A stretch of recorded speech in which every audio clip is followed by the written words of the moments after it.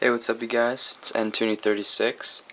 I had some extra time. I thought I'd just make a video going on with my Marvel Heromachines.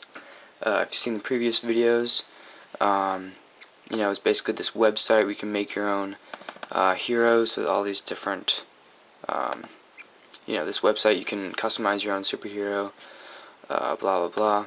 And so last time we left off on Hobgoblin 2099, who I showed you. And so here is Sandman. So I couldn't get the spike ball to be like his hand, but I basically got it. And that's kind of Sandman with like half sand, half human form. And then I have a lot of other different Sandmans.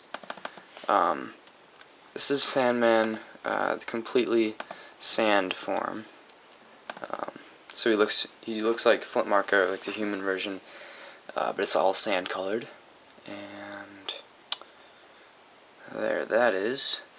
And so I kind of use this like dusty aura thing to make it look like the dust in the background.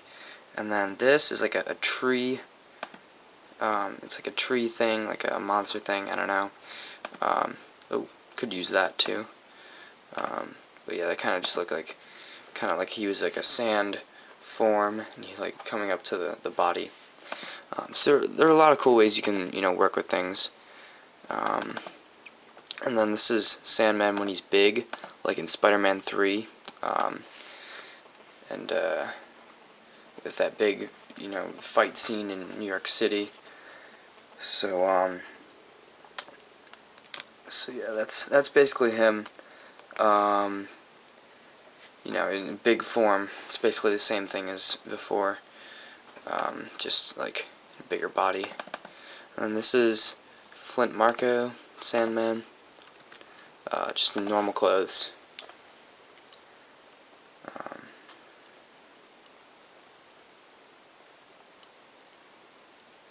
So that's what he looks like. Pretty simple. You can't really get the striped shirt, at least I couldn't find one anyways. But yeah, those are the Sandmans.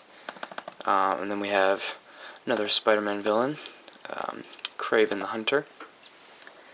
So yeah, I've made a lot in depth on the Spider-Man characters, and I'm just going through those. By the end of this, if I've missed anyone, you can tell me. So yeah, this is Kraven. It was kind of hard to do that little lion skin thing that he has, but I did my best. I used like, this kind of stuff. Just kind of blend it together to make it look most like it. Can't really find tiger pants, or at least I couldn't anyways. That should actually be on top.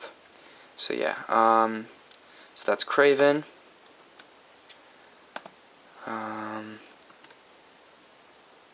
So there we go there.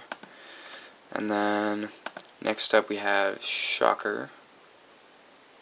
And yeah. Okay, Shocker. This is Shocker, not Electro. Those can be easily confused. Shocker is the one who's he has the gloves and the full mask, and all you can see is his eyes. Looks like that basically. This is kind of more of an original Shocker, where it's kind of more of a red color, dark red.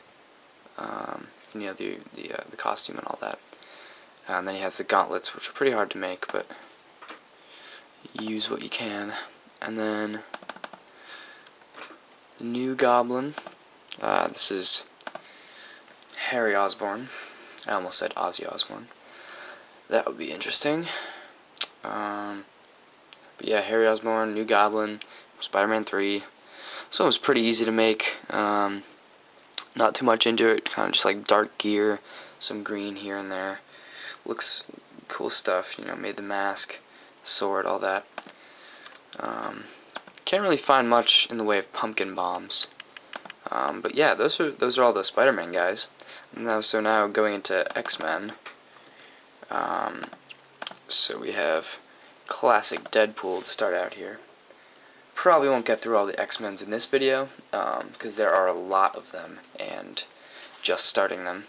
So there's, more of a classic Deadpool, an original kind. And then some other ones. This is Deadpool just without the mask.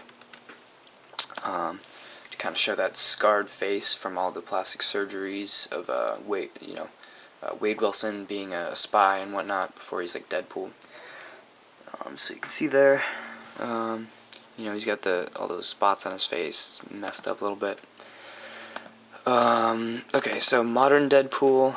This one's a little more in detail. It's a little more shaded in the colors, and it has that little circular piece for his teleportation, I guess. So yeah, he's got a gun right here. All this stuff. Mask is different. Swords, and the body overall is different. So I just thought to include both of those. And so this is just a view of that modern suit without all of the guns and the straps and all that other stuff on his body. So that's just the Deadpool costume itself. Looks pretty good. I like it more than the other one. It's kind of more detailed mask and the eyes are cooler. So yeah. Okay, so yeah, that was modern Deadpool without the gear. This is modern Deadpool unmasked. It's just the same thing, with all the stuff. And his unmasked face, the scarred face. I really like Deadpool as a character. He's pretty popular, but I mean, he's a cool character. He's funny. He's kind of like this anti-Spider-Man kind of guy. X-Men, his costume's cool, very cool stuff. And this is his Weapon X, or no, I'm sorry, Uncanny X-Force, my bad. This is his Uncanny X-Force costume. If you know anything about Uncanny X-Force, you can Google images it. He's part of this team, it's very cool, and I made the costume from it. So yeah, this is the same thing in a darker shade. This is the Weapon X Deadpool. Okay. And this may look like a concept art, but it's in the comic series. It's his Weapon X official costume. Which kind of got the short sleeve kind of thing, and then he's got the guns, but his costume's kind of inverted colors almost, with a little white in there. I like it. It's pretty cool. Next, this is Deadpool in his X-Men suit. And if you have Marvel Legends figures, there's a version of this. This is Deadpool as an X-Men person. It was hard to do, especially with this part here, but those are basically the colors of it. And this is Deadpool from X-Men Origins Wolverine, the movie series one. And this is with the Ryan Reynolds playing him. The shirt and all this stuff, blah blah blah. He's got the swords. And then there's the Deadpool that was experimented on by Stryker from X-Men Origins Wolverine, which I really was not a fan of, and I know a lot of other people were not. It's just not Deadpool. It's very weird. This was actually pretty hard to do too, because of this whole sword thingy.